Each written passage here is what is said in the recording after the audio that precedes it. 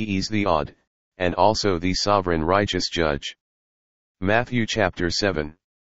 Verse 19 and verse 21, Therefore I, Elu, will, say to them I, am Elu whom is the sovereign king whom is the odd and also the almighty one whom shall judge them, because of no fruits and also because of their evil fruits.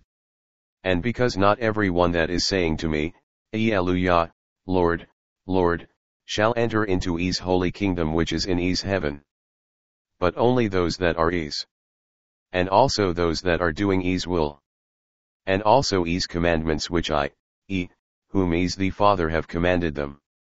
Even all to all those who are worshipping and embracing me as the Elu'hymn. And also to all those who are serving me Alleluia with love and in obedience.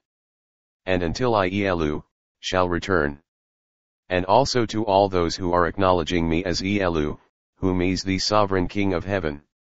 And whom shall be the holy sovereign one whom shall be reigning and judging them from his throne. And whom shall be the sovereign king whom is the odd. And whom shall come down from his heaven to reign in all the people and also all the nations that are in his world. Thank you. Friends, I wish every one of you a happy new year. And also may the sovereign one of Abraham, and also Elu whom is the Almighty One continue to reveal himself to us more and more this year.